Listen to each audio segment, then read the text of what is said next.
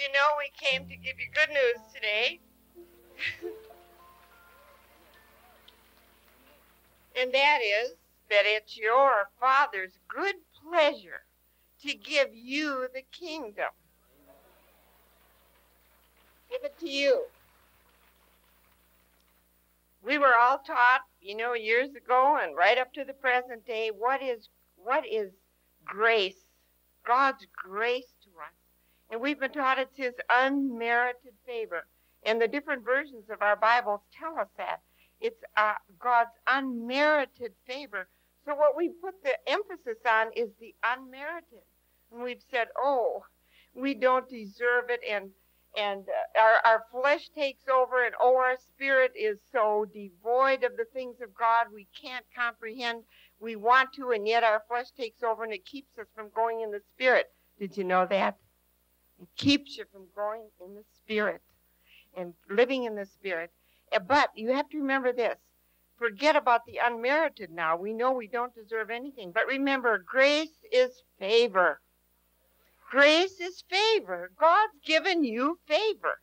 That's part of the good news of the gospel. When you accept Jesus as your Savior, you enter into getting his good pleasure. And his good pleasure is his grace to you, and that is favor. You're favorable in his sight. He favors you above anything else.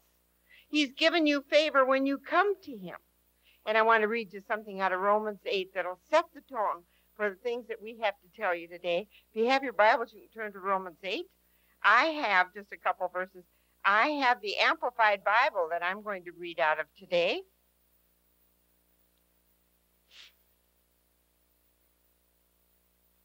You want to be led by the Holy Spirit?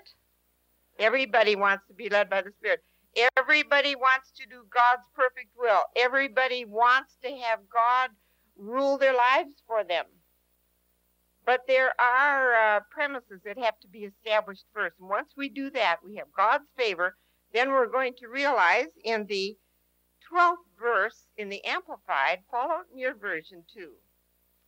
Paul is saying here, so then, brethren, we are debtors, but not to the flesh.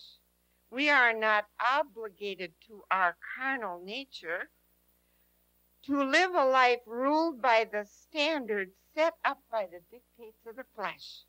You know your flesh dictates to you? The flesh is given to you to live in this world. You know that. You've got a body that we can feel and admire and look at and say, oh, that's a beautiful person. We can see the clothes. We can see the person that has a body. We can feel it and touch it. We can't see the Spirit, and that's what God sees, because he's a spirit. And he wants to infiltrate our spirit and take that over with his. But how can he do it? When we are led by the dictates of our flesh. He can't. We have to give that over to him. See, God can do anything, but when our will is involved, then he has to stop there. So we want you to know, before we tell you, the things we're going to tell you today, keep this in your mind this afternoon. I would like to have you repeat this after me. If you want God's will in your life, and that includes everybody here. Just repeat this after me. Let's close our eyes and say it unto the Father. Father, I thank you for Jesus, my Savior. I want my will to be conformed to your will. From this moment forward, I will not allow the dictates of my flesh to overcome my spirit. But I give my spirit to you now by my own free will. Take over and use me, Father. In Jesus' name. Amen. The rest of Romans 8 goes on to tell about the perfect will of God. And you know, all things work together for good. We're going to tell you the good that works together. To those that love God, let him control that fleshly nature and that are called according to his purpose. And his purpose is to give you favor in his sight that he could have good pleasure. God wants to have good pleasure. Praise God. Praise God. As we're gathered together here, and as we talk about intercessory prayer, intercession, it's necessary for us to realize that we stand in the same place as the people did back on the day of Pentecost. Just before Jesus was going to the cross, he told his disciples, he says, it's needful for you that I go away, because if I do not go away, the Holy Spirit, the Comforter, will not come. It was needful for Jesus to go away that the Comforter would come.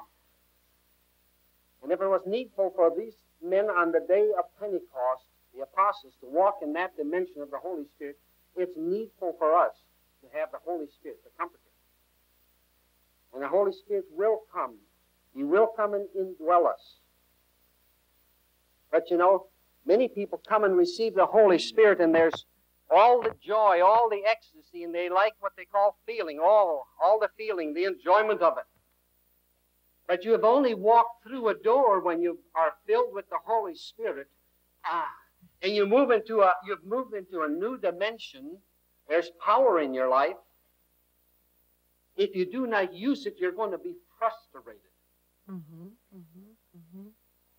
You may not realize that. But I do not really like to say I feel this or that. I like to say I sense.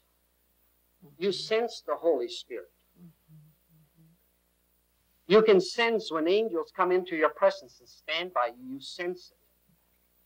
You know when they come.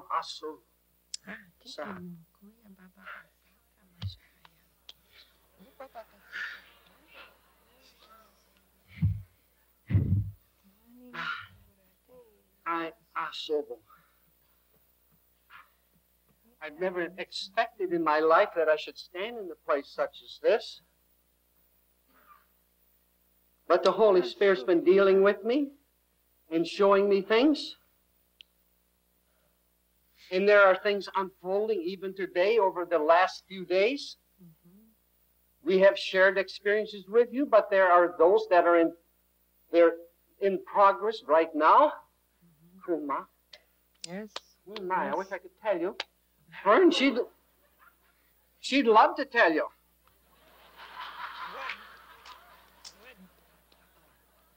But, you know, she has to be a good girl and not say anything, because you cannot get in the way of what God is doing.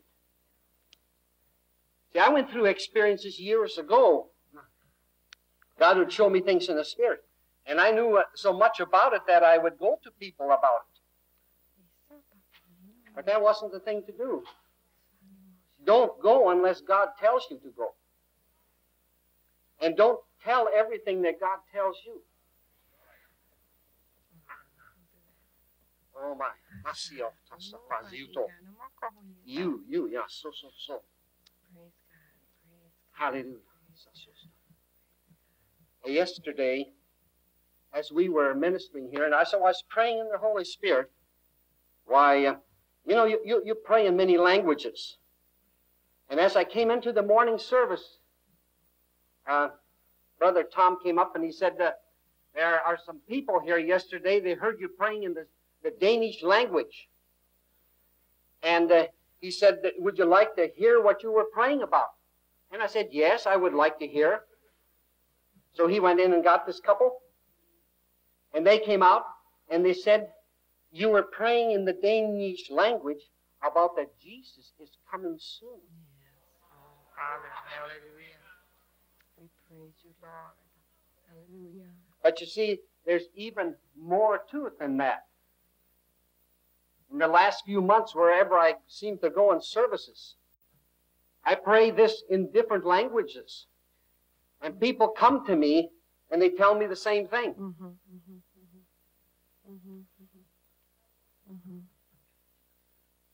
I'm amazed that the God, the creator of the whole earth, will come, and he's concerned that I know that his coming is near. But I also understand it's an awesome place to begin to realize God is speaking to me, and he's saying, don't get involved in too many other things. Be very careful what you do.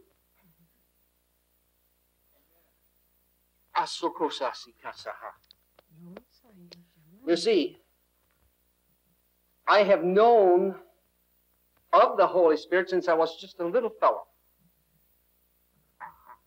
And I just share a little bit about that. We had a pastor, a very ungodly man, a drunkard, lived in Chicago. God saved him wondrously. Came to our community, spoke about half Swedish and about half English. But anointed of God. Oh, anointed. And back in the early days of Pentecost, it's different than today. Oh, these men walked in a great dimension in the gifts of the Spirit. You see, you didn't have telephones. You didn't have radios. And I lived up in Wisconsin. And the only way these pastors would know when people were in a need was when God spoke to their spirit. And they would come through blizzards and snowstorms. The pastor would come into our house, and we lived on a more thoroughfare where we could get through, and he'd come with my mother and father and say, we got to go over and see so-and-so. I got such a burden for him, we got to go over there and minister. And as a young boy, I did much skiing, and I'd go out, and I knew the countryside, and in a blizzard I could go. I knew all the fence lines, I knew the trees. And you know, it's very dangerous to go out in a snow blizzard if you don't know what you're doing. And I can remember as a young fellow going with them through the deep snow, taking them, leading them through the storm. Coming to these houses that are isolated. An old couple in the house. And something had happened to the man is, I don't know, an attack of Satan or what, but he lost control of himself. The lady his wife having a very difficult time to take care of him. And they came and they ministered. The cattle hadn't been milked. The chickens hadn't been fed. All the cattle needed feed, water. In the wintertime, it's cold. They must be taken care of. God's concerned about all these things. But I saw this in so many ways. All I observed, I saw what God was doing, and I knew this Holy Spirit was wonderful. But these people that walked in that day, they looked for the coming of the Lord. Every day they'd go out and they'd look up. And you see, God's speaking to us as He's coming soon, and He's going for those who look for Him. And that's what God is saying to us. He's coming, we must be looking for Him. Things we're sharing in the Holy Spirit with you is intercession, and God is wanting this to be birthed in His church, in all the fellowships. A flowing of the Spirit. So, oh yes, that is so, yes. My soul, my soul, yes. Eliezer, yes, Eliezer. My soul, yeah, Eliezer, yeah. You see, Eliezer was Abraham's servant. And you know, Abraham didn't have any heir, and he cried out before the Lord, and he says, do I have to leave everything to Eliezer? Well, you know the story how Isaac was born. But as Isaac grew up, Abraham sent Eliezer out, his servant, to go back into the land where he came from and to get a bride for Isaac.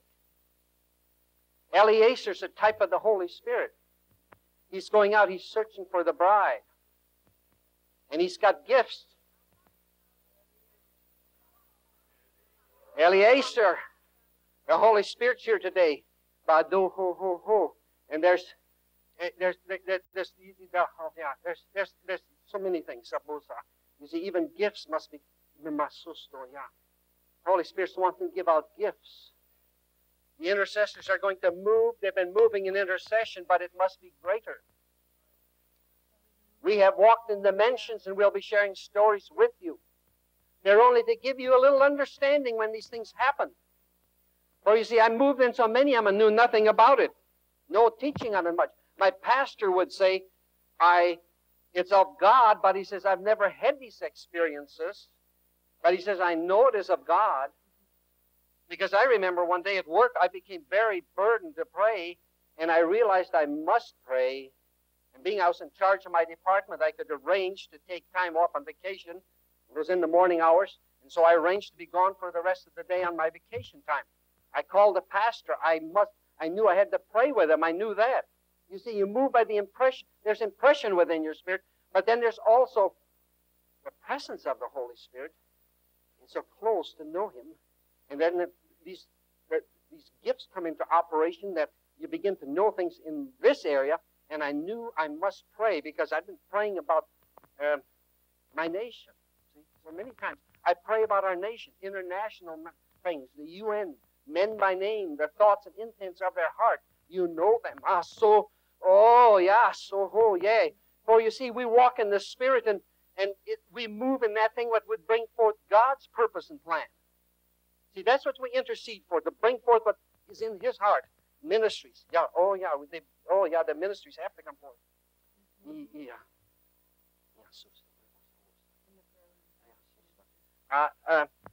We begin to pray with our pastor, and I begin to intercede. I begin to intercede for a man by the name of Gordon Cooper. And I begin to pray about these satellites. This was back in the days when the Russians had just shot up their first Sputnik. And they were shooting these things down through the Caribbean, just, for several hundred miles. But I had such a burden, and I began to pray for my nation. And, you know things and learn things through the Holy Spirit that you don't know in other ways. Such a warfare against what the Russians were doing. I was lifting my nation up. I was pleading the cause of my nation before God. Yes. Oh, hallelujah.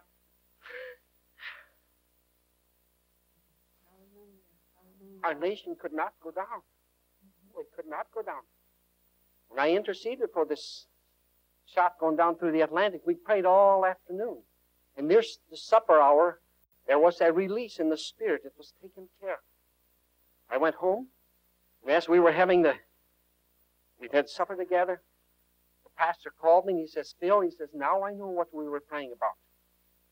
They'd shot this spaceship down through the Caribbean out over the Atlantic, and it had come down, but it had missed the mark several hundred miles from where it was supposed to be. They thought they had lost him. Gordon Cooper was the pilot on it. But after several hours, they found him and they rescued him. But he would have been lost if someone hadn't interceded. When these things go out in space, it's like your spirit goes with them. You know things that are going to happen and you pray. The Scripture says we're to pray for our nation. But in Romans 8:26 it says we don't know how to pray. You're going to have to pray in the Spirit. And let that intercession come forth where you begin to pray what's in the mind of the Father. For He knows all things. The future is in His hand. But in this world we move, and we have authority as we move in this domain.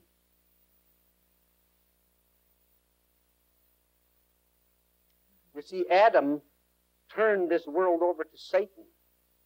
And Satan is the god of this world. But praise God, when we're born again and we live here, we have a right to ask God to come down here and intervene in our behalf. In intercession, you take the place of another and you intercede in the behalf of another one before the throne of the Lord. The secret to intercessory prayer is other people. Pray for other people. Galatians 6:2, we read that yesterday. If you want the blessing of God on you, forget about yourself and concentrate on Him. Now, how do we concentrate on Jesus?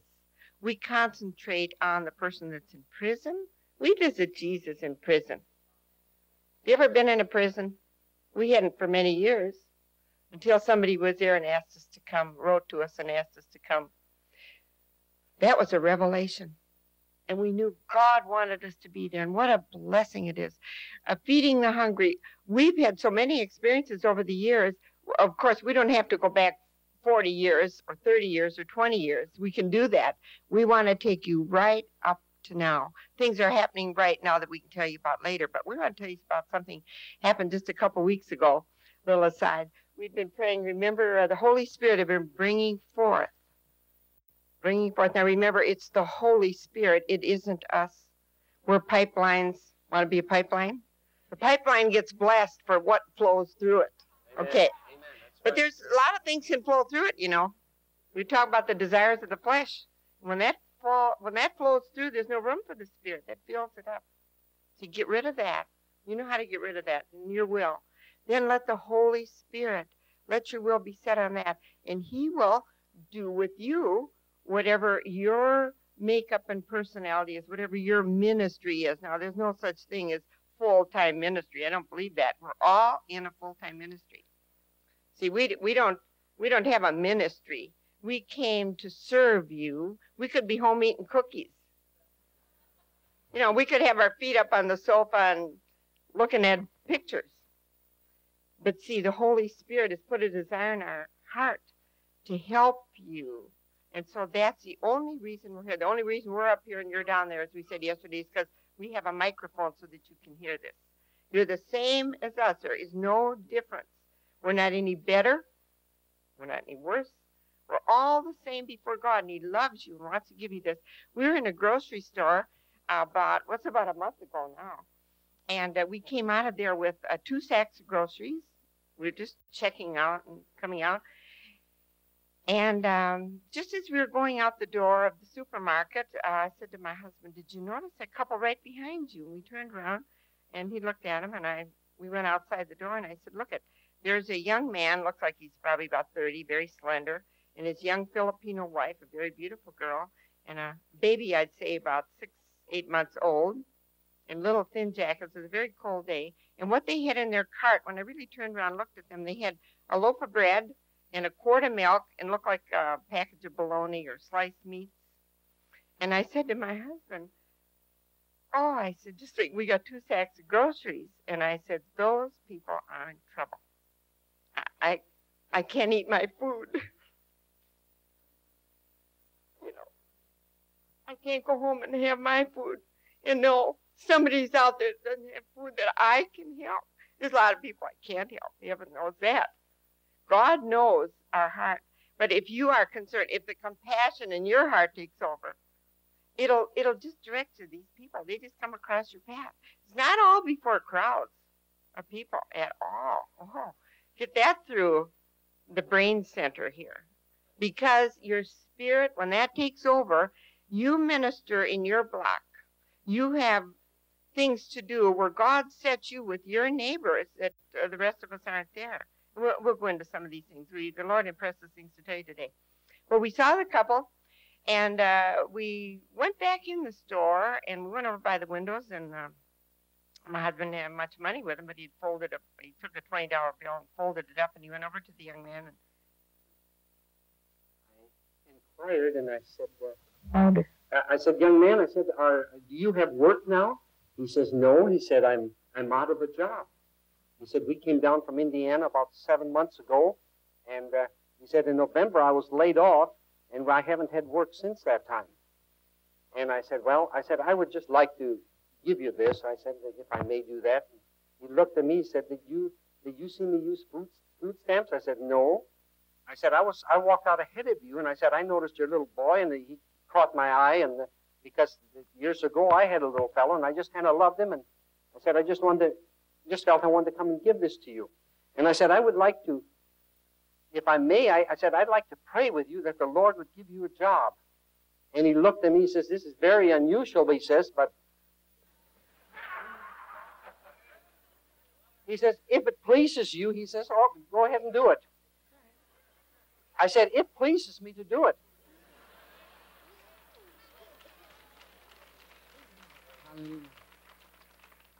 So I prayed with him that the Lord would give him work.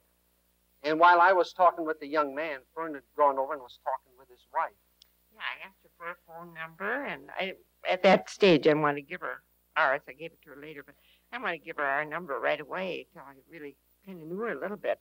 And I got her telephone number, and when we came outside the store now, I should have prefaced this whole story by telling you for several, or not several weeks, a year or more, the Holy Spirit, every once in a while, the name Justin would come into our prayers. So you kind of get the drift of what I'm telling you now. Justin, and we don't know anybody by the name of Justin in our immediate circumstance, but this name had kept coming every once in a while. It just come forth.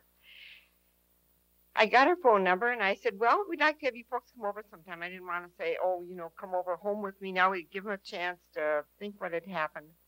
And it was Friday. We tried to get them when we came home after a couple hours, and the phone just rang, and the operator answered and said, you can't reach that number. And I said, oh, Philip, they couldn't pay the phone bill, so of course they were too proud to tell us we can't reach them. What do? We have no idea where they live, in Owasso, outside of Tulsa. So we decided that Monday morning we'd call the phone company, and we had their name, and we'd find out what the phone bill was, and we would pay the phone bill in order to reach these people. We knew we could do that. And then we would have, you see, there's a will, there is a way. So don't excuse yourself if there's no way, because, you know, Jesus is the way, and he said he'd be in us, and so you're the way. You know those dollars you got tucked away? He wants you to start distributing them. That time you got for yourself, he wants you to kind of be spreading that around, because he's going to just overload you with gifts and blessings. So Monday morning, first thing, we got up, we were worshiping Lord. Before we had breakfast, we called information, and I said to her, we'd like to find out this name, and we don't know where they live, but here's the phone number. Can you check that and tell us what their bill would be, because we want to pay that. And she says, did you dial a 1 first? I said, well, no, I didn't. She said, well, dial a 1, you'll get it. And I did. She answered the phone. So I said, she sounded very cheerful. I told her who I was, and she remembered me, and she said, sounded very happy. And I said, how's everything going with you? And Phil was there, wanted to talk to her husband. She says, oh, he just left for a job appointment. He had an appointment for an interview. And I said, oh, wonderful. Do you remember in the grocery store that my husband prayed with your husband that God would give him a job? And she just murmured something like, yeah, you know. It's strange to her. I didn't take it as a negative thing, and even if she had been negative, it wouldn't have bothered me at all. I'm not influenced, and you're not influenced by the response. It's only God that we please. Is that? Yeah. So I said, would your husband call us later when he comes home from the job interview and talk to my husband? She said, yes, he will. Later that night, he called to tell us that he'd gotten a job. Now, the point of the story is that when we asked, what is your little baby's name? The baby's name was Justin. So see, God had a purpose all the time. We didn't know what it was. You don't have to know. That filters through the brain center, and it's not necessary. You hear it, and just let God take that. See, if you're, or maybe you won't get a name in prayer like we do. You don't have to. But you'll get an impression. You meet them, you get an impression to help them, or you know, do something nice for them. Make up your mind every day you're going to look for an opportunity to do something good to somebody else. You'll find them all over the place. Then that opens a channel so God can do something. When he called that evening, he says, I want to tell you what I did with the money. He says, we went over to the store, and we bought a coat for our little boy. He didn't have a coat. There was snow outside. Yeah. It was good. It was good. God loves children, and I could tell you many stories about little children, how I've interceded. Children that have been abandoned. God loves them. He knows where they are. You don't know how much God is concerned, what a great love he has for the little ones. Let's praise the Lord together. Let's praise. Hallelujah. Hallelujah. Hallelujah. Hallelujah. Praise you, God. Praise you, God. Hallelujah. Hallelujah. Hallelujah. Hallelujah. Hallelujah. Hallelujah. Hallelujah. Hallelujah. Hallelujah. Hallelujah. If you have in mind a public ministry, like you think we do, forget it. If it's of God, it will come forth by itself. We don't keep we know how God has to spread the word. For us, we don't keep a mailing list. We don't put out any kind of information because our ministry is different. If it's a ministry, it's a serving ministry. It's to help you. And where God wants us, He's going to get us there through plan A, through plan B, through plan C, up to X. If we're not willing, we'd rather go plan A. And that's why we're here. Okay? You're going to find as you move in intercession that you're going to move and see people who are down in the very lowest depths of hell. I remember one time when I cried out in the Spirit, censored, and I interceded. And I would cry out in desperation. And when you take it as an intercessor, you sense, and you know that the place this person is in, and you feel as if you're going to die, the hopelessness of it. And I won't go into that at this moment. But then God will also take you to walk with some of the people, the very top people of this land. I have ministered to people in high places. You see, you go from one end of the spectrum to the other, and you never know where the Holy Spirit's going to take you. You don't know. But I have found this. I don't care if they have millions, maybe even billions. I don't know how much they have. They have so much. Or I don't care if that man is in prison or if they're doing drugs. Within every heart, there is that cry unto the Lord. Yes. There is a hunger that only He will satisfy. Yes. And you know, they dress differently, but when it all comes down into the one place, they all have the same need. It's the same need wherever you go. And God loves them. He's just as concerned about each one. In God's sight, there's no discrimination. They all look the same to Him, I know. Yes. More. Yeah, so o me, o say, four. Yeah, there are four of these, Lord.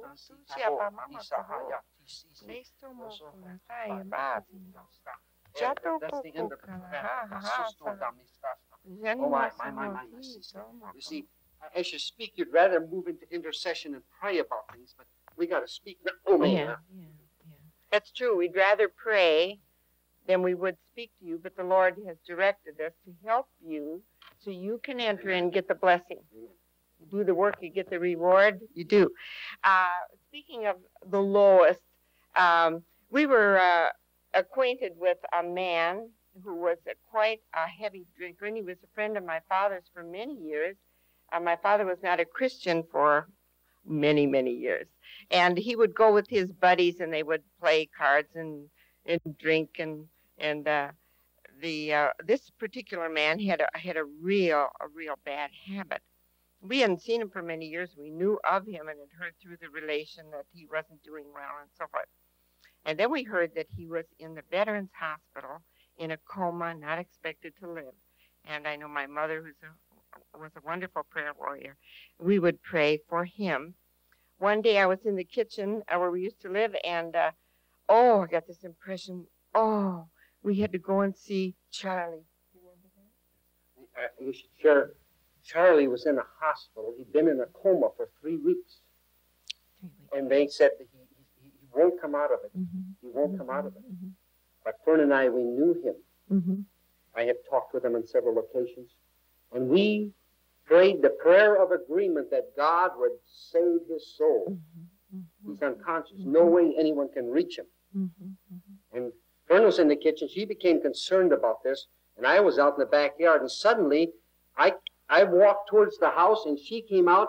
And simultaneously, we both said, we got to go and see Charlie. Charlie, to go. Let's clean up now, and let's go out to the Veterans Hospital and see Charlie. Let's go out there. So we did. We went out there. The nurse met us at the station, and she said, Oh, she says he doesn't have any visitors. He is in a coma, and if he's alive this minute, it's something. And so she turned to go and perform her other duties, and we were all alone there. His room, the door to his room was right here. There were about 6 beds in there, but everyone was empty and made up, except he was lying in a bed there. We kind of tiptoed in the room and walked over to him, and I leaned way over to him, I suppose because I knew him because of the family, and I leaned way over to him, and in quite a loud voice, I said, Charlie, I said, God loves you, and we love you. We came to tell you that God loves you so much today. Now he's lying there just as if his eyes are closed, and he looks as if he's dead. And I'm bending over him, and his eyes opened right up at me, just opened up. And I was so startled, I looked right in his eyes, and I said, Charlie, do you know who I am? Now, I haven't, how many years would you say? I'm about 10? Well, 5 would be a lot, too. I don't remember. It's a long time since we ever saw him. And I said, do you know who I am? And he said, yes. He spoke out in a weak voice, and he said, yes, you're Rudy's daughter, Fern. So he had his senses, didn't he? He had his senses. He had come alive at the voice of love. And Phil came closer to him, and he said, he took his hand and he said, don't exert yourself. We're just going to pray for you now. And he kept looking at us, blinking his eyes, the tears coming out of the corners of his eyes. And Phil prayed, Father, in Jesus' name, usher Charlie into your presence now, that he'll know the forgiveness of sins, and that he'll be right with Jesus in your presence. In Jesus' name. And we patted his hand, and we started to tiptoe out of the room, and we got a little bit away from his bed, and we heard his voice, and he says, oh, and we turned around, and he was up on one elbow, very weak, you can imagine, very weak, and he said, oh, thanks a lot, folks. Now, my mother called us later and told us he died at 6 o'clock that night. So see, God knew somebody had to reach him. We got the reward. We got the reward. We got it. We got it. Got it. I'll tell you, see, you can do the same thing. God will impress you about people. We were impressed about some neighbors of ours. Now, our neighbors are very precious people to us. Wherever we move, we make acquaintance with our neighbors. Now, in our society we live in, you don't know who's in the next apartment. I don't know that you'd want to know. But God will let you know. God will let you, there might be some people that you wouldn't. It's possible, humanly speaking. But God will let you know the people he will lead you to influence your neighborhood. We moved right across the bridge. Minneapolis and St. Paul, Minnesota grow together. They're just, you cross the street, you're in St. Paul. And so we moved across the line into St. Paul. St. Paul is largely a Catholic city. And we moved into a neighborhood where there are lots of Catholic people, good, precious people. And we made our way. We were invited, first of all, to a big cocktail party. The neighbor on one side was called us on the phone and said, we're your neighbors to the right. He was an attorney, and he said, what is your name? We want you to come next Sunday to a cocktail party in your honor. The neighbors are going to be here, and you want to meet everybody. And so, can I tell this? Oh, you heard it first here. And so I said to Philip, I said, just a minute. I said to Philip, honey, we're invited next Sunday at 3 o'clock for a cocktail party. And Philip says, we're not going. And so I said to him, oh, well, we'll be happy to go there. We'll be there. I did.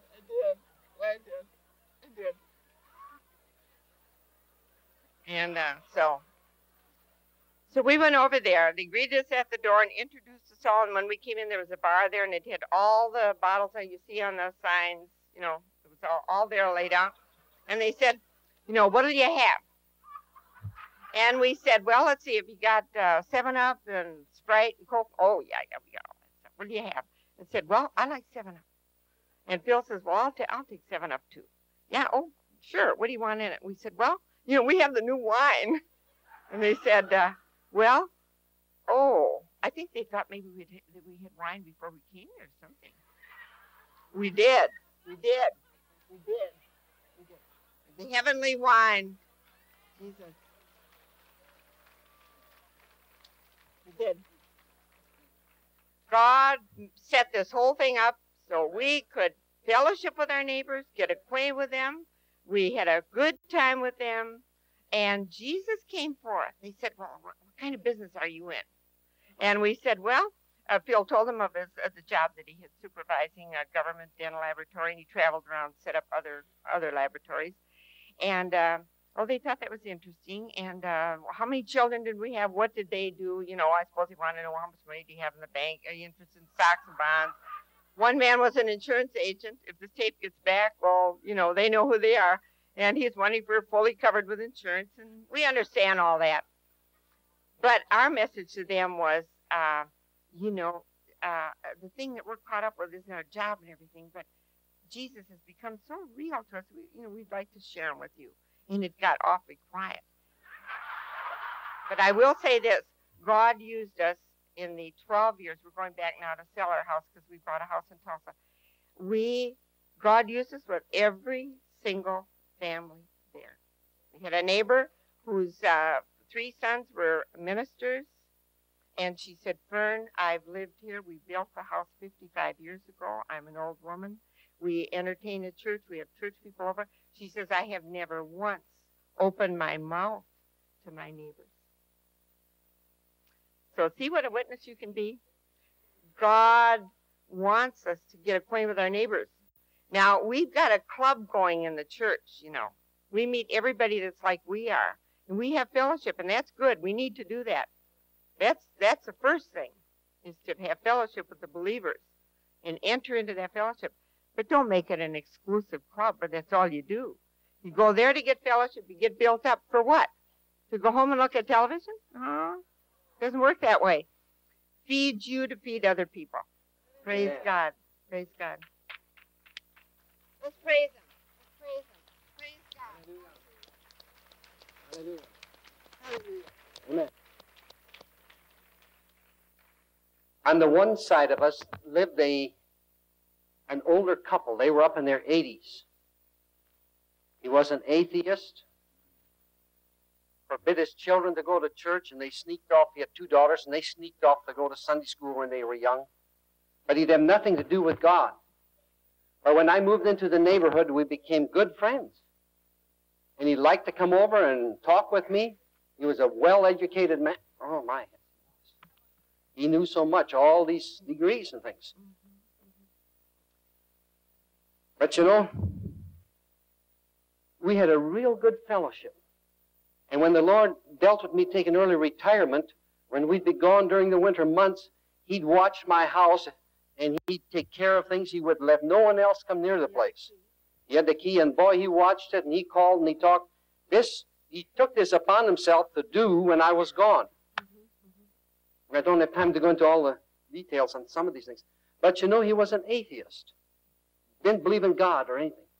But Fern she likes to bake and entertain, and they'd come over, and we'd have, you know, some coffee and pie and things. Make blueberry pie or rhubarb pie and all these good things.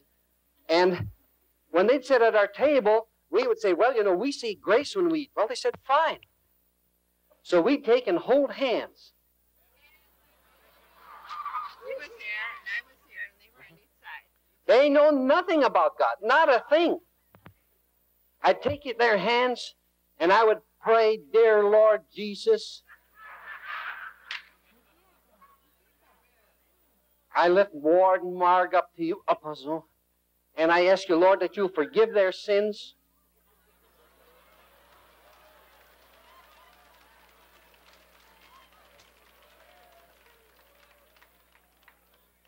Cleanse their sins in your blood, dear Jesus. And Father, make Jesus real to them.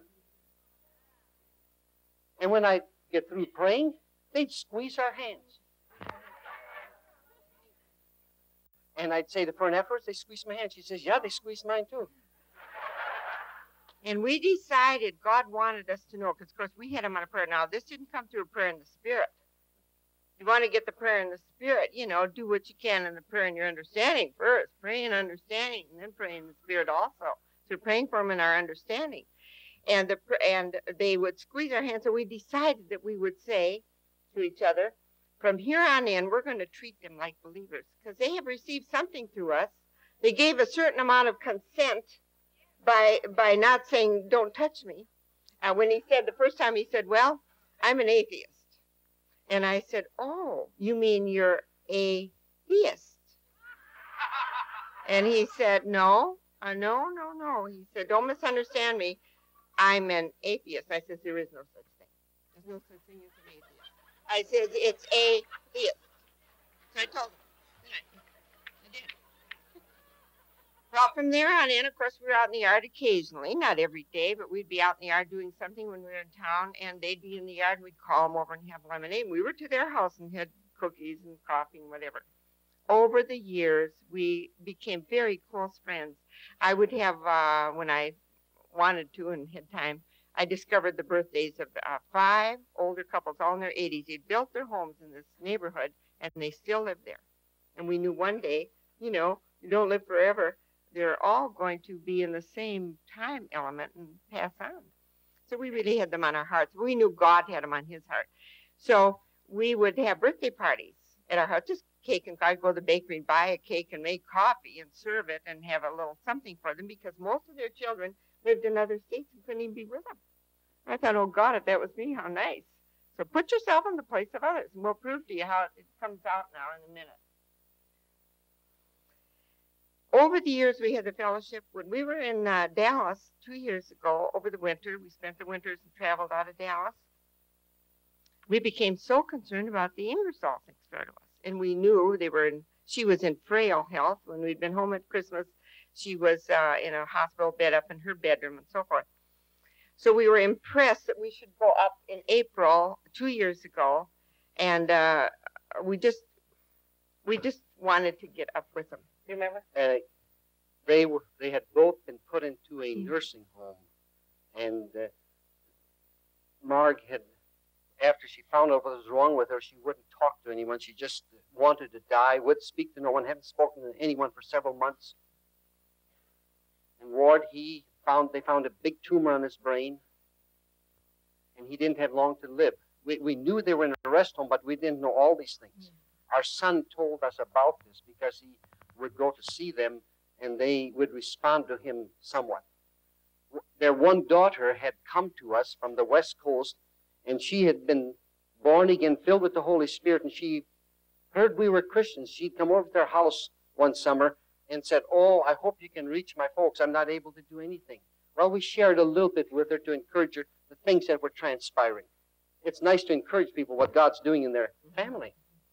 But we were in Texas, and God began to deal in my spirit. When I begin to pray in my spirit, in these words of wisdom and knowledge come, God directs me by his Holy Spirit. And I was going up to Minneapolis in just a couple of weeks, but God spoke to me. I had to go quickly. So we drove up. And when we got up there, we went over to the nursing home. And they were each in separate rooms. And first we went into her room, and tell honey what happened. Yes, she was lying just like a China doll with her beautiful white hair. She never opened her eyes for 4 months. She'd eat a little food or get through a tube, but she never opened her eyes to look at the nurses. They told us that. And I walked over to her bed, and I leaned over to her, and I said, Marguerite, I said, it's Fern and Phil Halverson. We came to tell you we love you, and God loves you. And I was right up against her ear. And she didn't open her eyes, but she raised her very frail arm, and she was here, and she raised it and put it around my neck and murmured something. And I said, Marguerite, we're just going to pray now that the angels of heaven will usher you into the Father's presence, where there's fullness of joy, and where the Savior of your sins is welcoming you with open arms to receive you unto himself. And I never prayed that with anybody except this Charlie in the hospital, sort of, And it came to me to do that. And then I leaned over and kissed her on the cheek, and we tiptoed out. There were 2 nurses that were going to be doing something for her. And we went around the corner and went into his room, and there he was lying all dressed up on top of his bed covers, and there was a man in the next bed. And he had his face turned around, and he appeared to be sleeping. And Phil leaned over to him, and he was in a coma much of the time, I had found out from one of his brothers. And that when we came there, he was in this coma, but we came in and called his name, and I prayed a little, and he came to. And he looked at us, and he says, well, Phil and Fern, he said. And so we prayed with him. We asked the Lord to come into his heart, to forgive his sins, and pray for him. And he joined in with us. And then suddenly Satan this thing grabbed him, and he was back into that unconsciousness. But I had prayed with him, and he'd responded. And I knew it had been done. So we left. And we left that evening for Texas. When we arrived in Texas, the phone was ringing. As we came in the door of our house.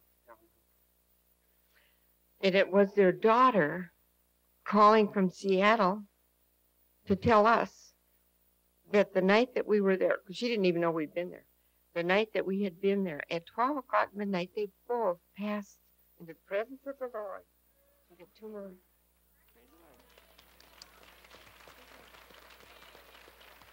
No, there's no such thing as an atheist.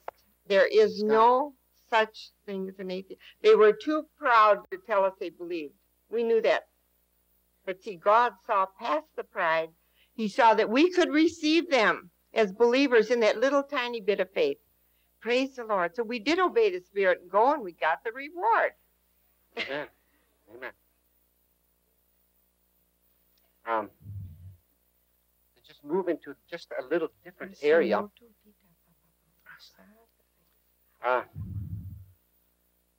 I became involved in Full Gospel Businessmen in St. Paul about in 1971. The Lord dealt with me, and so I went ahead with it. The Lord dealt with me to buy a big home. I don't have time to tell you all about how I interceded. And we didn't know why we needed this big home. Much too big for us, but beautiful, lots of room. But God dealt with us to start the Full Gospel Businessmen chapter in St. Paul in our home. And we would have businessmen come in twice a month, and Fern would make things to eat in between, and we had glorious fellowship. Many people came to know the Lord. Many men. And be filled with the Holy Spirit, and we could share experiences for hours on just this area. But we were also very much involved in church work. I mean, it'd be from morning till late at night. And, you can be so involved in doing God's work, and God's wanting to speak to you,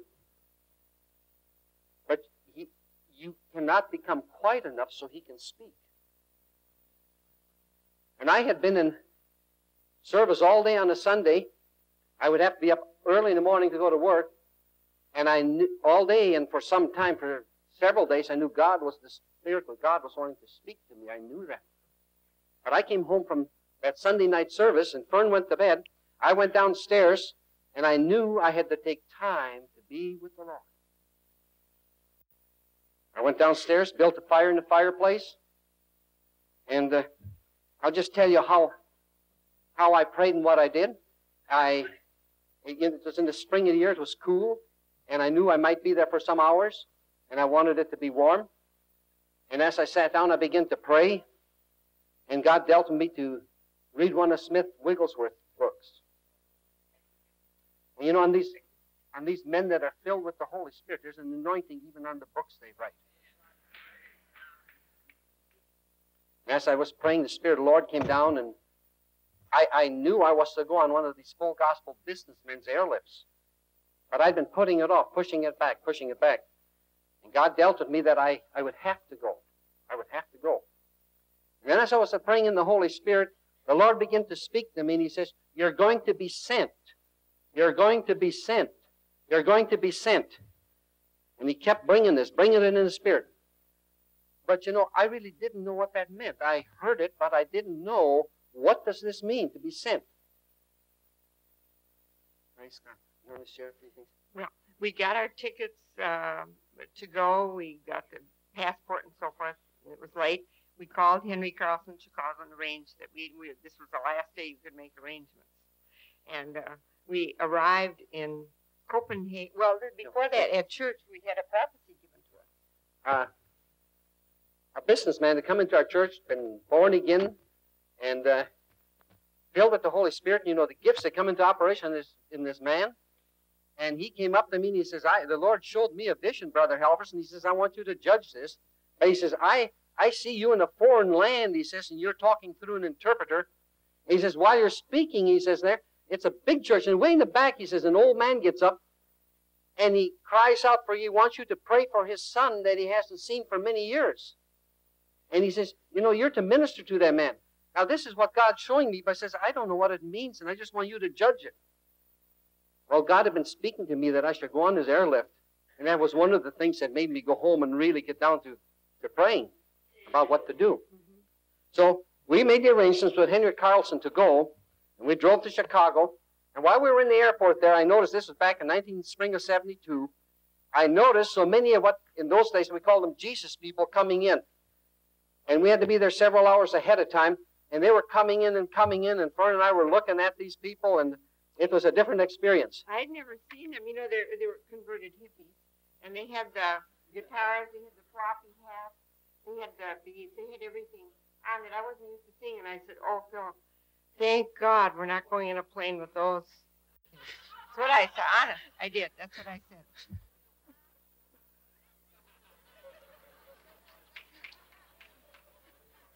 And when we got on the plane, guess who was on the plane? Everyone. This many. They kept us awake all the way to Copenhagen. Fanatics.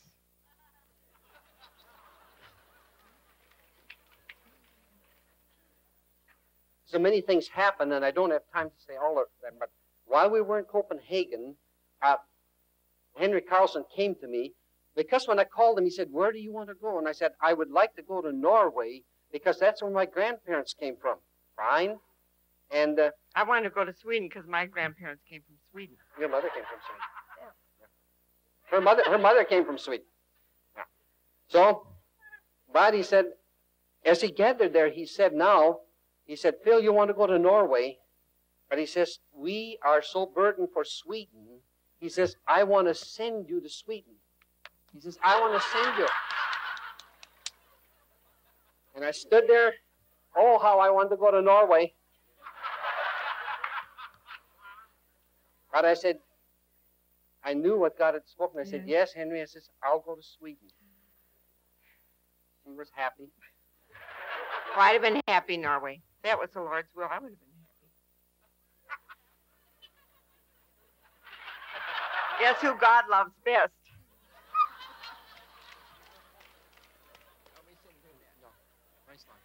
We have lots of fun as we do these things, you know.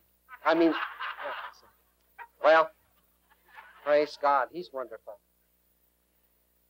We flew from Copenhagen to Stockholm. We went on a train inland, and there were many things that happened. The church we went to, they said they knew nothing about it. They heard full gospel businessmen were going to come. And then a Swedish man and a lady came driving up in these European cars. They're very fancy, beautiful cars. And they drive like maniacs. If you've been over there, you know what I'm talking about. And they took us down through the country, and we drove for quite a ways, and we came to a little church out in the country. And as we came into this church, the service was in progress, and as we walked in and we're coming in, I looked up on the platform, and I saw two of these Jesus people that had been on our plane. There were two boys and a girl.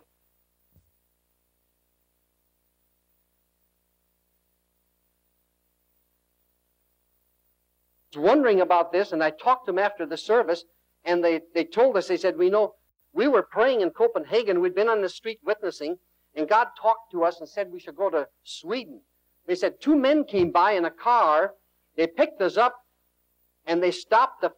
They drove like mad, they said. They crossed over the water and into Sweden, drove all day. Crossed over the water by ferry. Yeah.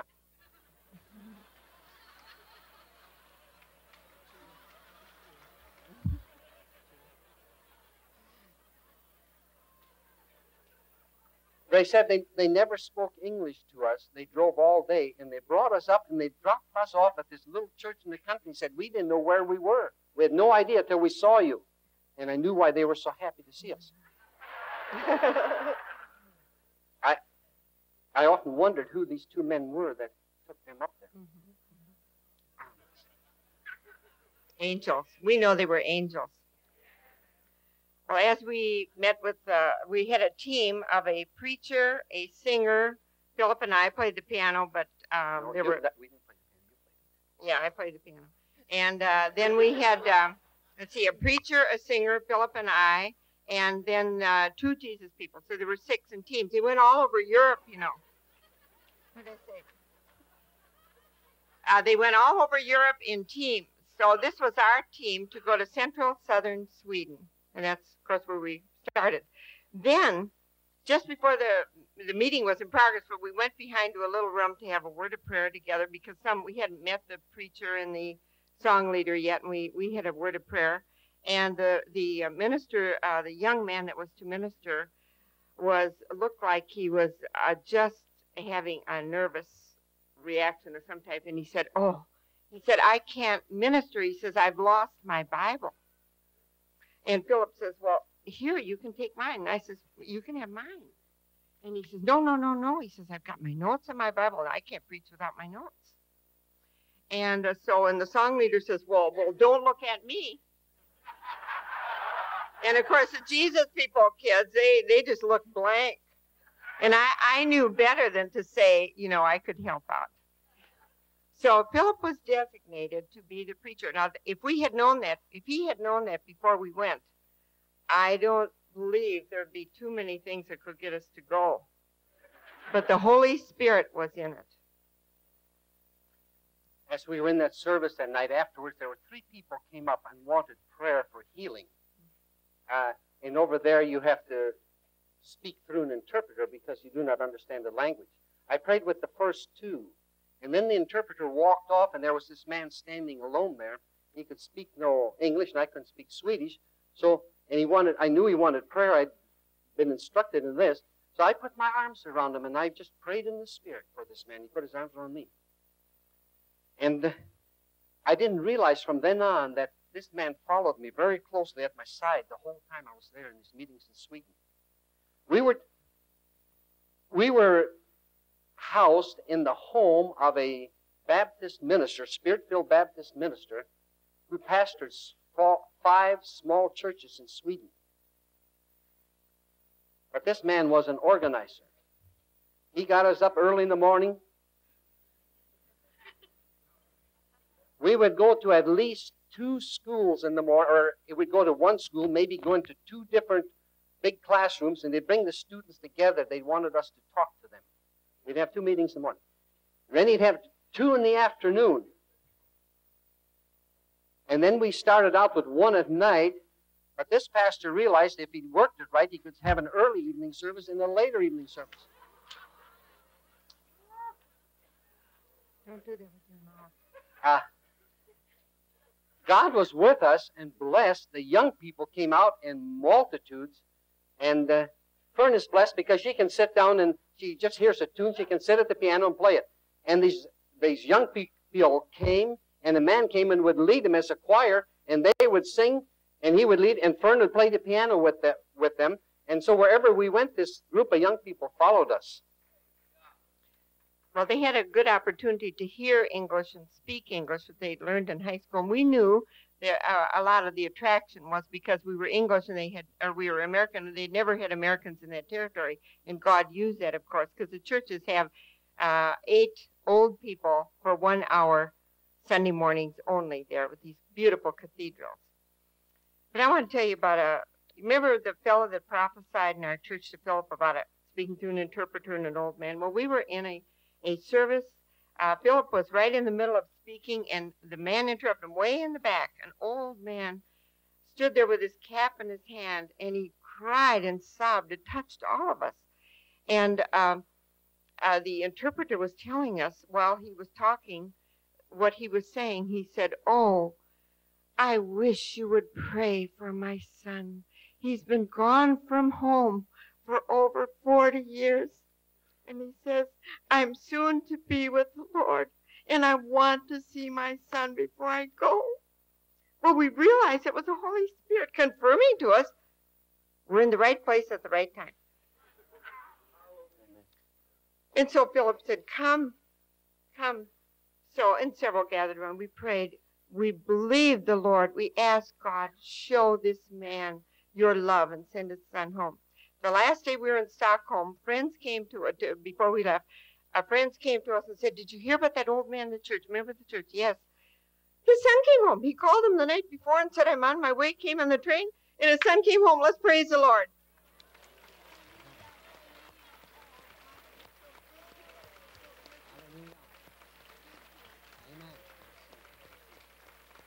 Hallelujah.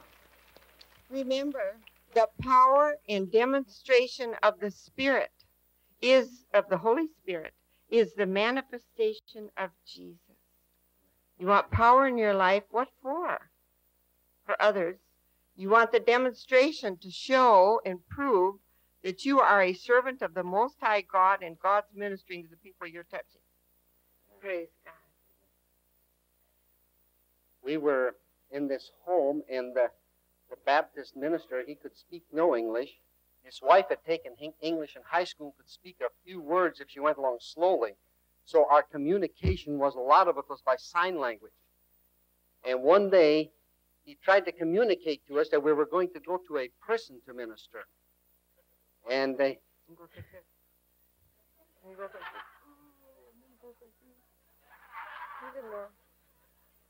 But we finally gathered. He drew a picture with a man behind a window with bars and a face behind it. We knew it was a prison. And we were invited to go to Kumla prison in Sweden. It's their maximum security prison, underground prison. We were instructed as we went in that everything was electronically operated. We'd have so much time to minister, and then when certain bells rang, we would have to leave certain areas and move on out, or we'd be in there overnight. As we went into the prison, and we're going, they said, "We're going to have you minister on the psychiatric ward." Oh, I thought, God, psychiatric ward? I thought we haven't had any experience at all with psychiatric people. They won't even know what we're talking about. I'm being honest with you now. This is exactly what I thought. I thought, how come? You know, I felt like we're in the wrong place. I honestly did. You see, your natural mind is programmed by what has been put into this computer. But you see, in the things of the Spirit, it's different. It's different. I know I had the same reaction as Fern had, because we have worked with people that have problems, and there's many times that you can work with people for months, it seems, and they're still, you know, they don't come into a complete deliverance for several reasons. But as we went up into this room, we came into an upstairs area, and we walked into a room, and there were about 17 men sitting at these chairs. And as I'd come down the hallway, I noticed on this side there were workrooms, workshops for them to do things. As we walked into the room, there was our group, the interpreter, and some prison officials, and 3 psychiatrists in their white coats were standing there to observe this. And I believe it was the assistant warden there with them. And as we came in there, we began to sing some songs and praise the Lord. And then they said, "Phil, it's time for you to share whatever the Lord's given to you." And I prayed and I said, "Lord, what am I going to share?" And I realized what had happened in my life, or God had led us to minister with someone in prison, their deliverance. And so I began to share this. And while I was speaking, a big blonde Swedish fellow got up out of his chair, and he started walking up, and he came walking towards me, and he came walking, and he came like this, and I was looking at the psychiatrist and wondering, well, what's he going to do? And I just stood there, and he came up this close to me. And he said, I'd like to receive Jesus as my Savior, in perfect English.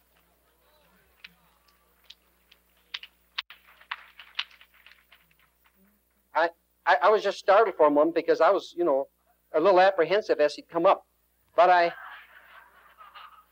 said, fine. I said, come with me. And we went across the hall, and I read Scripture with him and prayed with him. And he came into a glorious knowledge of Jesus Christ in his life. A real joy came into his spirit. We were rejoicing in the Lord. And Fern and some of the others, they came in and they said, Phil, come quickly, come quickly. And I came into the other room, and here were these men that had come with us. And here was a man demon-possessed. And they were over there, and the demons were talking to them.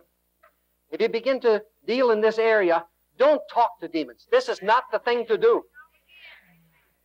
And there's Scripture how to do things. But also learn to move in the realm of the Spirit. Look into your spirit. What does God want to do? So I stood there and I just observed for a few minutes, praying within myself, Lord, what do I do? And you sense that anointing of the Spirit of God when it comes. And usually Jesus spoke to demons.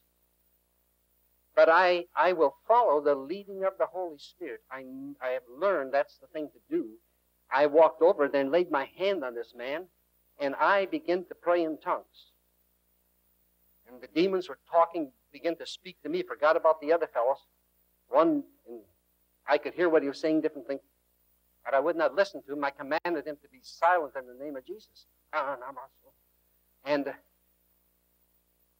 But he got loud. And as he got loud, I got louder.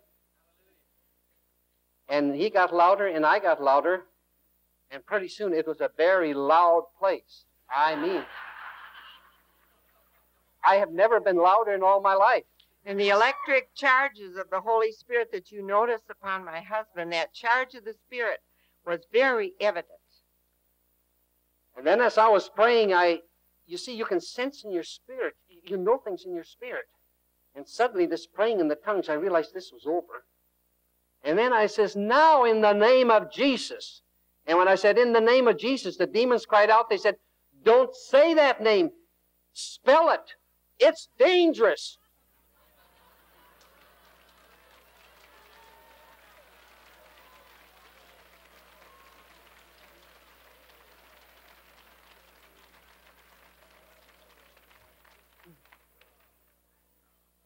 I commanded the demons in Jesus' name they would have to leave.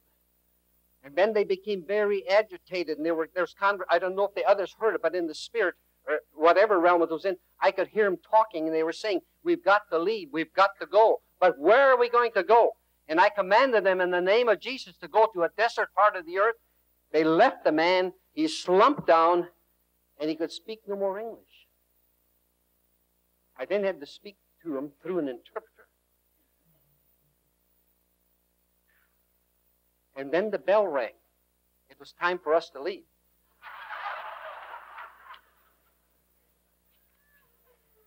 As we were standing there, these different officials, they came and got the others. We're standing there like this. Yeah. They came, got the others. They took them one way. They came over and took Fern and I and the warden and and they took us a different direction. Fern was quite nervous at this time.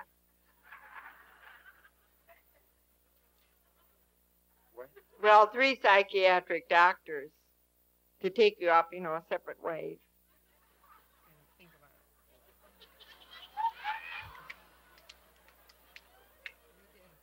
We went into a different room, and they were talking in Swedish there, and we were wondering what was going on. And then they brought the interpreter in and the pastor, and they said to us, we were in it today as we were in here observing this, we've heard about Pentecostal people. We've heard about this. We've heard of this power, but we've never seen it in operation before. Or what word did you use? We've never seen it like this. We've never seen it, the Pentecostal power. They said, we've never seen it. But we have seen it today, and what we would like to do, we would like for you to bring we'll bring the prisoners in small groups, and we want you to minister to all of them.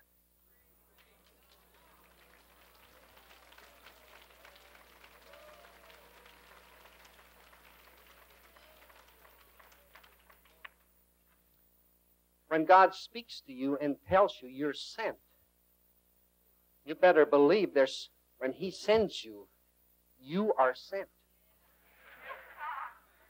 You have authority. And when you move under that ministry, we were sent out. Henry Carlson says, we're going to send you. And under the full businessmen, they were in charge. We were obedient to what they said. I was obedient to what the Spirit had spoken to me. And we moved in many services in such dramatic ways that it seemed, there were times almost like you thought you'd gone to heaven. It was so wonderful. The things we were seeing. The reception of the people was tremendous. The young people lined the aisles. I don't know if they had fire codes like they did here, but they just lined the aisles.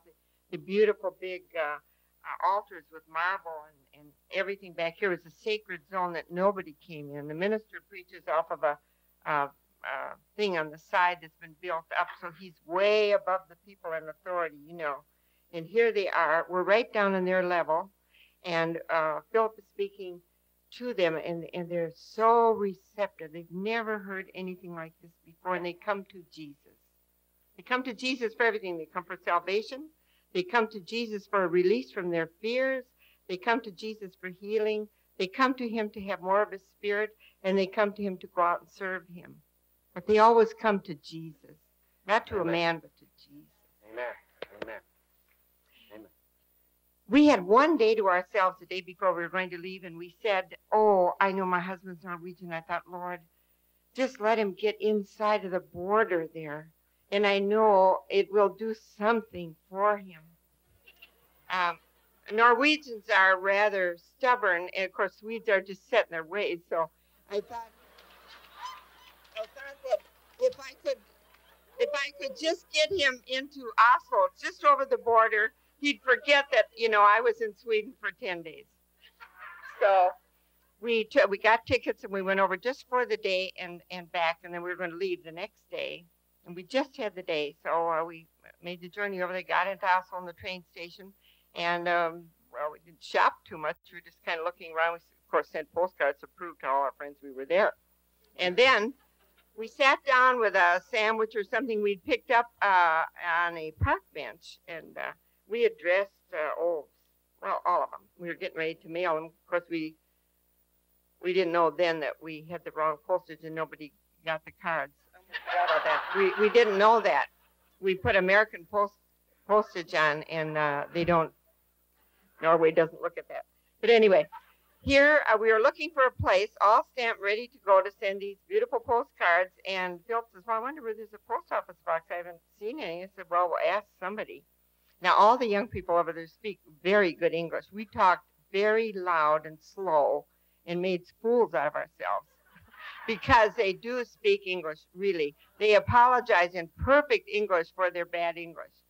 So we saw a young man heading over. He had a bunch of books under his arm. He was tall and athletic looking. He was kind of heading right where we were sitting. And Philip wanted to ask him a question about where to mail the postcard. I said, could you tell me where there's a post office around here? We have some cards we'd like to mail back to the States. And as I inquired, I said, in the name of Jesus. He went like that. I'll pretend I'm him now so we can tell you the story. Yeah. Go ahead. Okay. He said, when Philip asked him the question, he just went, ooh. I'd say, in the name of Jesus. Speak. He said,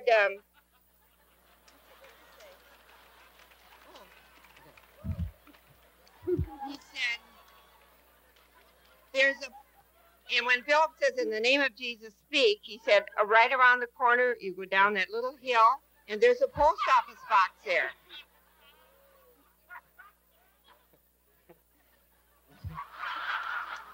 I'm laughing because they're laughing at me. And so every time I would ask him a question, he'd go, oh, and I would say, in the name of Jesus, he could speak. And then he would speak and answer us. But not until Philip says, in the name of Jesus, speak. But you know, as he realized what I was saying, and as I would ask him a question, he realized, he said the name Jesus. When he'd say that name, he could speak without this speech seemingly impediment. And then we told them how to receive Jesus as his Savior, explained the way of salvation. And I told them, I said, when you will receive Jesus as your Savior and Lord, you will have no more speech impediment. I realized what I was dealing with was a very low demon power that couldn't speak. All he would do, he was bound and he would just moan kind of. See? We asked him, he was kind of backing away from us because he had books under his arm. We said, do you live around here? And of course, the same thing, that loud, shrill noise, and felt command him in the name of Jesus. And he said, I'm a student at the Oslo University. And Philip says, what are you studying? And he, same high tone, woo, and Philip, in the name of Jesus, speak. And he said, I'm studying comparative religions to find out who the true God is. Yeah. See, we were at the right place at the right time, aren't we? You can be there too. In intercessory prayer, the Lord will take you into so many different situations that it's you just have to be led of the Lord in the area that he'll take you in. The Lord led us to be with Billye Jameson. She never called us, but the Spirit of the Lord led me to go and intercede for her. And we were down in the lower part of Louisiana. We'd been invited to come and dedicate a church, and there's quite a story behind it, but I don't have time to go into it. But this was well, not this big, but it was a good-sized church. And they were all gathered for the dedication of the church on a Sunday afternoon. Billye had been invited to be the speaker. Billye had gotten up and was beginning to speak when suddenly she just bowed her head down. She turned around, she says, Phil, come and pray. I got up, and the anointing of the Holy Spirit, as you walk with the Lord, there's an anointing that abides within you. And learn to move in that anointing. And as I stood up there, I would call out the name of the city we were in the English language, and then I would pray in a tongue. I would call out the name of the city we were in, I'd pray in a tongue. And then as I felt this prayer lift, after I had done this maybe 8-10 times, I went and sat down, and the service continued. Well, you see, nobody knew what was happening there. Billye had sensed it in the Spirit. She knew. After the service was over and most everyone had gone home, I was aware, I was up on the platform picking up some of the PA equipment and different things we had there. I was aware of a lady who's quite short and also kind of, and she was in the back of the auditorium. She got the pastor, and then she got the assistant pastor, and she was agitated. She was mad. And I thought, well, someone's, parked in front of her car, and she's not able to get out. And she said to sit there a long time, and this has provoked her. But as she got the pastor and assistant pastor, I saw her start coming down the aisle. And when she got about right there, she pointed to me, and she says, that's the man right there. And I was wondering, what is this? And she walked up, she says, tell me what's happening to me. And I said, what is happening to you? You tell me. She looked at the pastor and assistant pastor. She says, that's the man right there. She says, you tell me what's happening to me. And I had to question her. She said, today when you got up and prayed, I heard you call out the name of our city. And then she says, I heard in one ear a language you were speaking that I didn't know. In the other ear, I heard in the English language what you were saying. She said, you were calling out this name of our city, and you were telling them to repent. This was the hour of God's visitation. And she looked at me, she says, tell me, what's happening to me? And the pastor took her hand and she walked slowly out the door. And as she was leaving, the only thing that went through my mind, and I said it out loud, I says, I've never seen the Lord do it like that before. Not hear in one ear and then no understand the other. We didn't know this, but it was told to us then by the pastor. This woman that came in was a very good Southern Baptist Sunday school teacher in the area, and not understanding the work of God, She had fought that church tooth and nail. Every time she knew anybody that went there, especially if it was a woman preacher or there was any kind of tongues, she would get them aside, tell all her neighbors, don't go there, it's of the devil. And she had been tricked into coming by... Anyway? She stood there that night, and she invited us out to dinner 3 years later, and she told us all these things, and then I understood. She smoked 2 packs of cigarettes a day. And what had happened when she had come back in, it wasn't her car that had been blocked. People had brought her to the church, and as they were going home, she had a beautiful cigarette case. It had disappeared. She had been in the service and heard all these things. And it had really shaken her up, and she didn't know what to think. She says, take me back to church. She says, I got to see that man.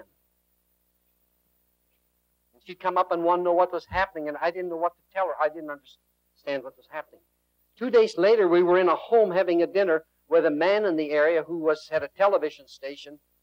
And while we were there, she called, and she was talking to him, and she says, you know, I'm at home. She says, I don't dare to do anything. She says, I'm trying to understand what's happening to me. She says, I lost my cigarette case, and I haven't smoked since. She says, I'm afraid to smoke.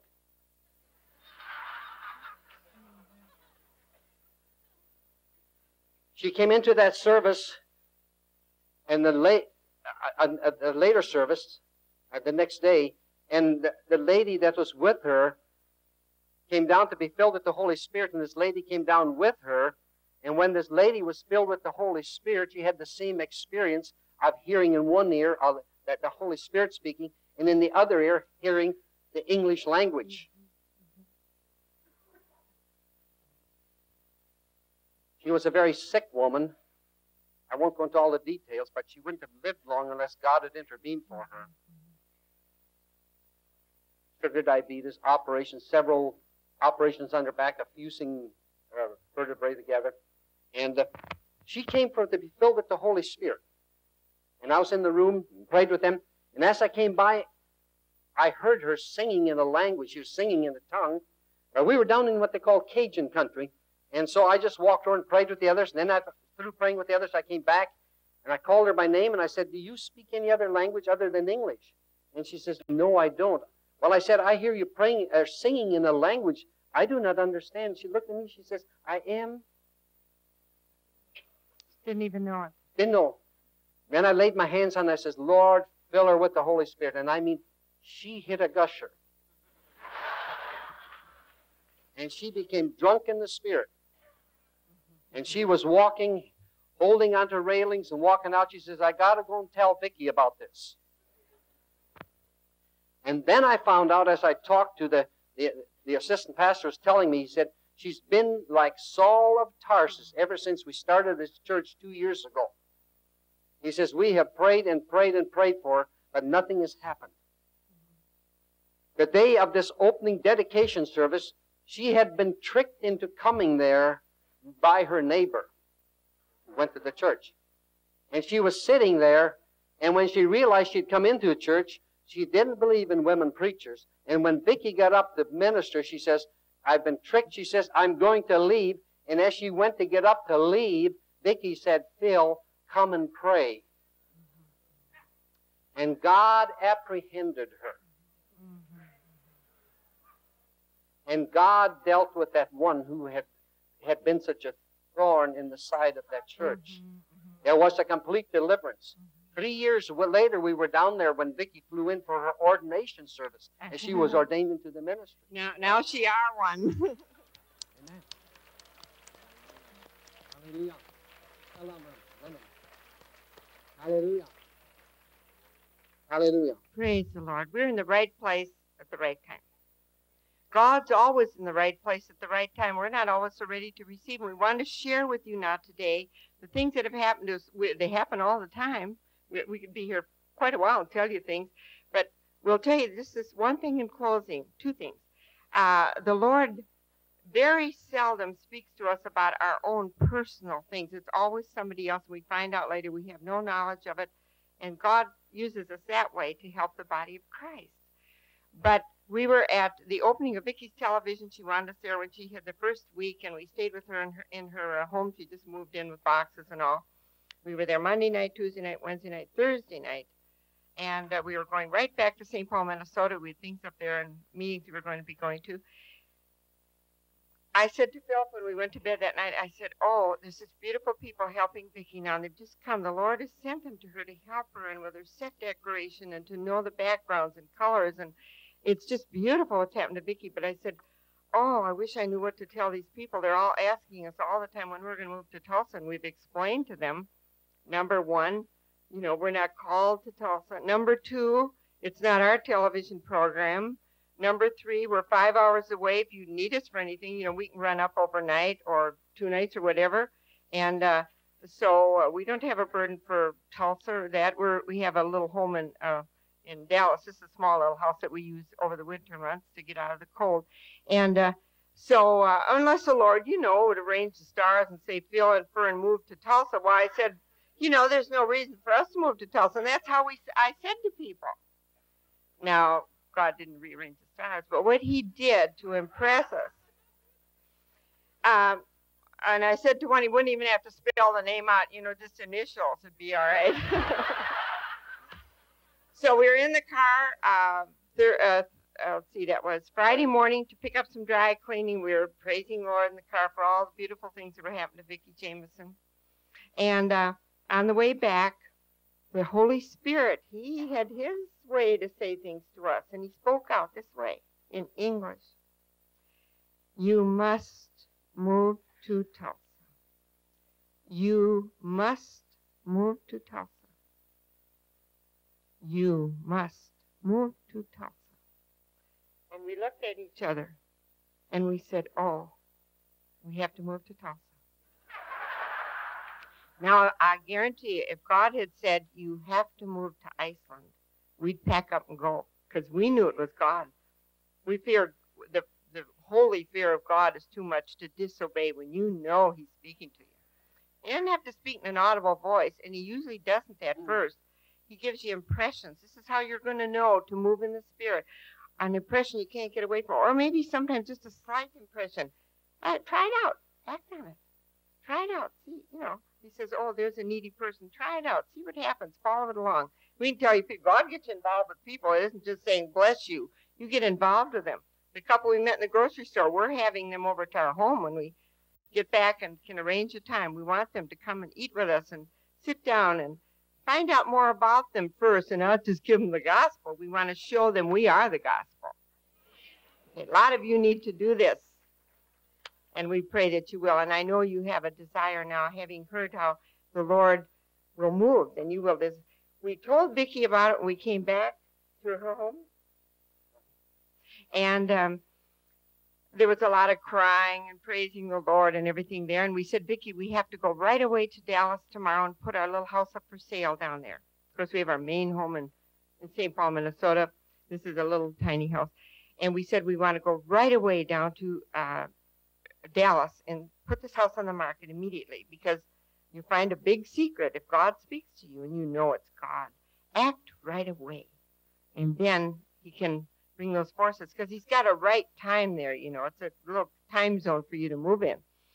So we went to Dallas. To make a long story short, we went there. I told our 2 neighbors on each side of us, a young attorney and an older lady here, that we were going to sell our house. And after a lot of talk, oh dear, you're going to move. And they're lovely neighbors to us, Baptist people. And we just loved them, and they loved us. And did our law enforcement. We were gone and thought they were, you know, doing it for the Lord, which they were. Let's see, we got there the next day, and we stayed overnight. And, you know, that day that we got there, we were out in the yard raking up a few leaves and making it look neat. And when we were in the backyard, a lady came around the side of the house, and she said, I hear your house is for sale. And we said, yes. And she said, well, I heard from Mabel. And we said, well, she says, I'd like to see it. What do you want for it? We told her. We said, well, just go ahead and go in. I thought I had everything in order, you know. And so I said, well, just go in. You can open the closet doors and look the house over and help yourself. We're just going to finish out here.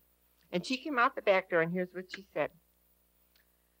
She said, my uncle died 2 years ago, and his estate was just settled 6 weeks ago, and I'm the only living heir. And she said, I like your house, and I want to buy it. And I have the money sitting in the bank. And she says, anytime you get the papers together, she says, I like your house real well, and I want to buy it. That is what we call the book of Acts coming to life in your lifetime, in your time period. Make it happen. You can make it happen. God's waiting. He's been waiting so long for you to say, Father, that's me. I want to do your will that way. Let's stand up and worship the Lord. Praise God. Hallelujah. Hallelujah. Praise God. Hallelujah. Hallelujah. Hallelujah. Sandora sistirindi anda. Hallelujah. Solo. Hallelujah. Solo. Loose. Lanama sisturundara. Hallelujah. Sistirinderi andara. Lasu. You. Ya. Tu Rama Sasa. Isa. Aso. So. Azi. Abazisto. Ondara varite. Barisisti stenderi isa. Ha. Amen. Yes. Loose it. Use it. Amen. Soborevi hitara. Susterinderi asastunundara. Lead. No. Don't lead. No. No, you're not to lead yet. No. Oh, no. Saha. No. Nay. Oda basiste hando. Oh. Yeah. Ministries. Yeah, the ministries. Laha. Yeah, saha. Yay, there are the ministries now. Now there are ministries, yes. Luda basita. Dobelilito sostoranda. Barisostondo rasistaranda. La sososisista. Yea, la sesterindere. Late sostorundara. Hallelujah. Ministry. Yea, there's ministries. Saha. Yeah.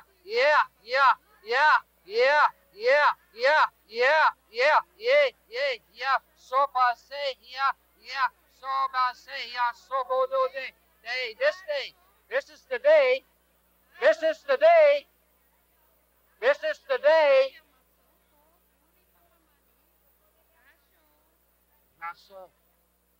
Hallelujah.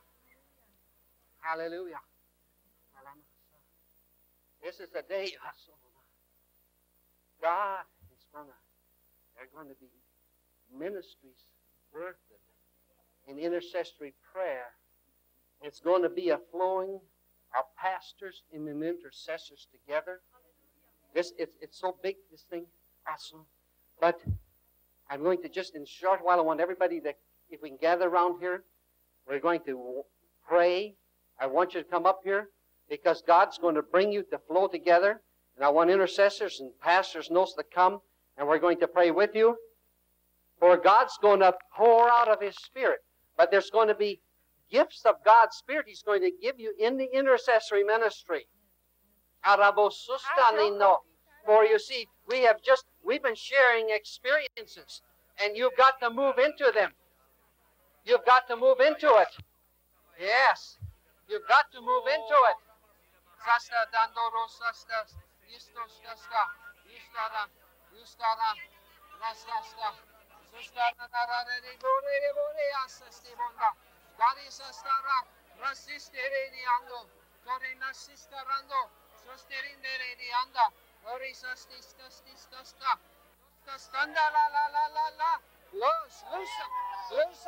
Loose it, Father. Loosen the Spirit. Loosen the Spirit. Loose, Father. Loose, Messiah. Yea, it's in the Spirit.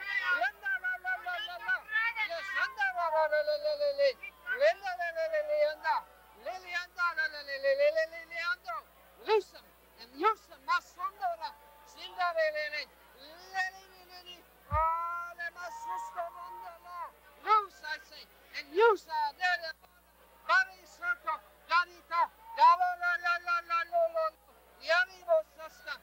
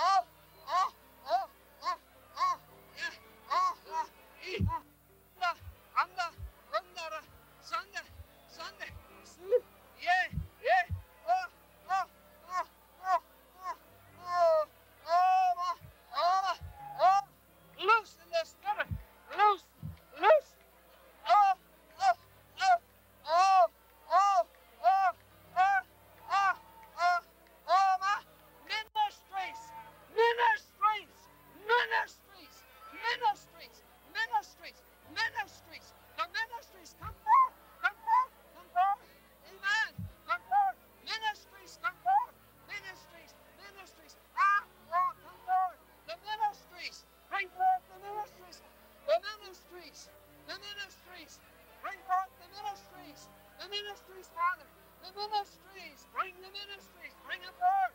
Loose, loose, loose. Oh, oh, oh, oh, ah, oh, Dasita, Dasita, Masota, Dosata, Dosato, Dosato.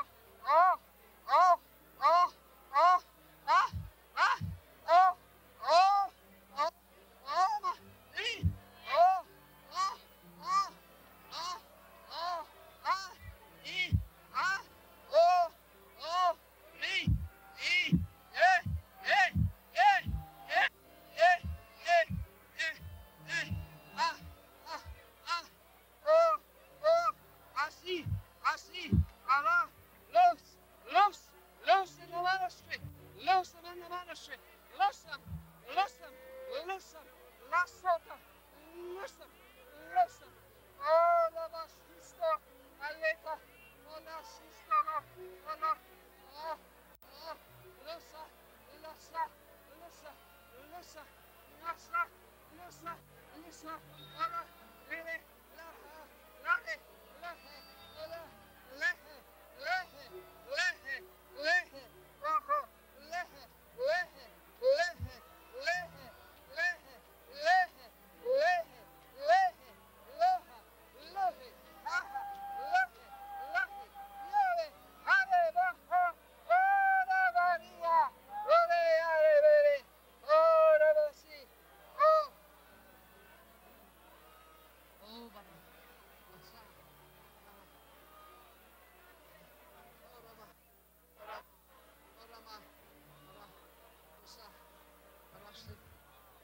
Please, may I have your attention a moment? May I have your attention a moment? God has been speaking to Rachel and also to me. There's a little lady, her name is Dr. Berkey. She was an associate, was brought up under Sister Amy Simple McPherson. She's an old-timer, and she's taught us lots of things. You can learn from the old-timers. God, the Lord Jesus Christ, she died once. And the Lord Jesus Christ took her in a vision after she was brought back and spoke to her about the things He wanted her to do and a ministry He wanted her to have. And He took her into a maternity hospital. And in the maternity hospital, there were many, many, many mothers lying there in pain. And the doctors were off over in a corner kind of laughing and joking. And they were not paying any attention to the mothers. And Jesus took her into this place and He said, these mothers represent ministries that are in the earth that I've placed. If I've placed a ministry, it should come forth. He said there are many ministries and people that I've placed which have never come forth. Now, He said those doctors over there represent ministries, other ministers who are already in the ministry, and this is not all ministers, I'm not talking about all, but some, they don't care if they come forth or not. And so they're not attending to these other ministries. And He said in the last days there are going to come those who have a gift from me like a spiritual midwife to release ministries in the earth. Hallelujah. Now the Lord spoke to Rachel and said, every one of you can receive if you will receive. And if God has placed something in you, a ministry to be birthed, and He's spoken to our brother about it, and He wants it to come forth.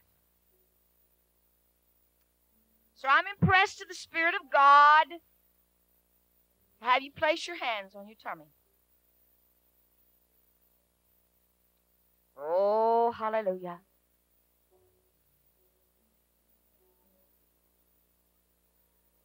Ministries, come forth in the name of Jesus to the glory of God for His work in the earth.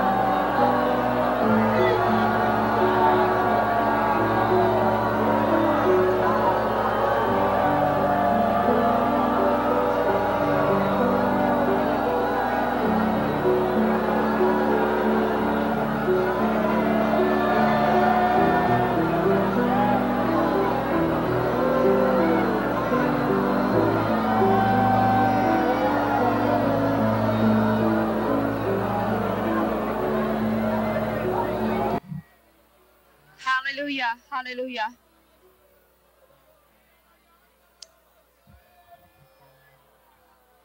Now I'm impressed to speak of you just momentarily.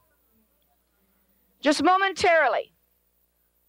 When we were led by Mrs. Halverson a moment ago in a prayer of dedication, God heard it. And He has birthed in you some holy things and wondrous things. He does want me to admonish you that you are not your own. You are bought with a price. And when the vessels in the Old Testament were dedicated to the Lord, they were not to be used for other purposes. They were His. I'm admonished to tell you right now to forget about your ministry. Don't call it your ministry. Don't take a braggadocious idea. Don't flaunt it. But just know that you're His and let Him use you any way He wants to. There will come new realms, new places to walk in. And as you begin to enter the high and holier places of God, you will walk in a degree of God hitherto unknown to you. And things which were of little import in times past, you won't last if you persist in holding on to them.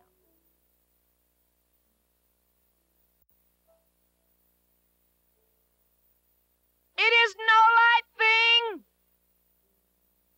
Esther knew, to come into the presence of the King.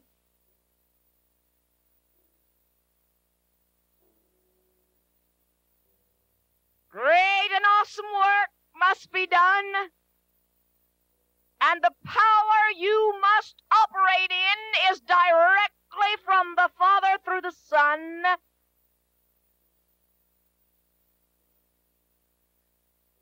Holy vessels, great power will surge through.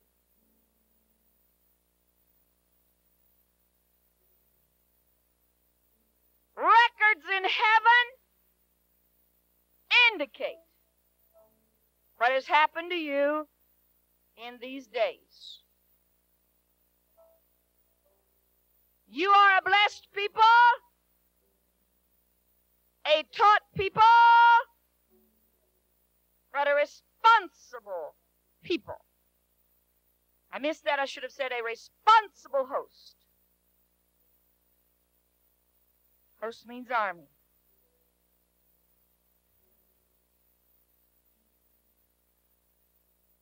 Those things held in high regard of you 1 week past,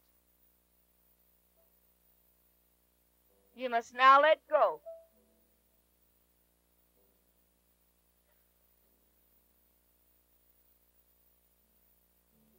Your life I've called as a fast unto me. Fast the world.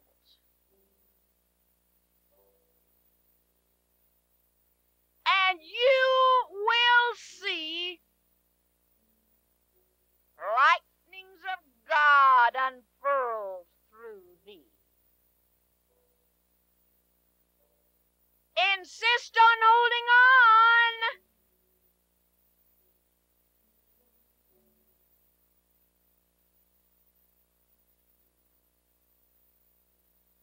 The power will go. And you'll be a lifeless one. It will seem so.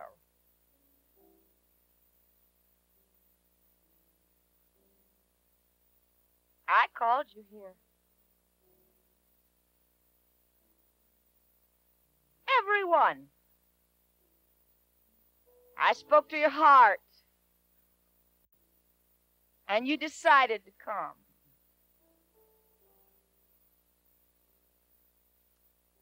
In many meetings, folks are coerced to be there. Wives have begged husbands to come fill a chair. Not so in this meeting. I spoke to each one. Some won't admit it, but I told you to come. Not all were obedient, and they'll have another chance.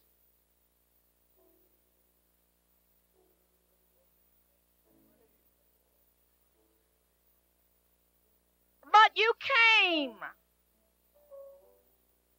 and opened and said unto me, Father, here am I. Use me. Now I'm going to use you. Oh, all the powers at heaven's command, I desire to loose throughout the land. I wait on the operation of your will. Before your vessel I fill with such power.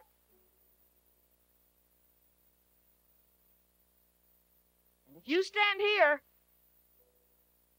heaven records you as having given witness in the earth. You are at my command. False witness is abominable unto me. So if you stand where others can see, I hold you to honesty before me. Lay down.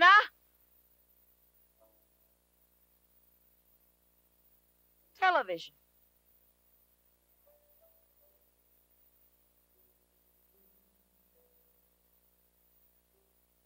Lay down crafts.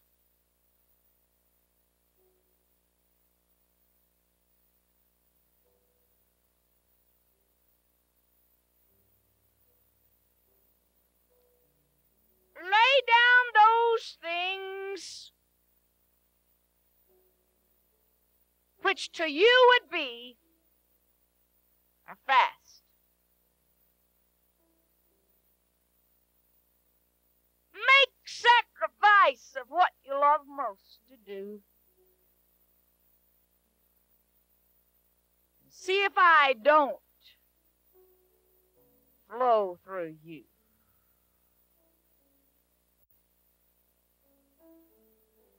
Some of your yards won't be quite as beautiful this year.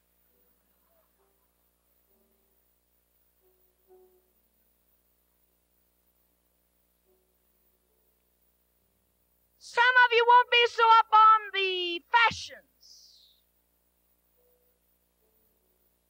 which you love so dear.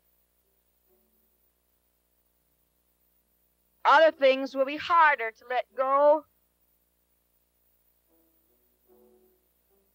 You won't be able to rock that little baby, your grandchild,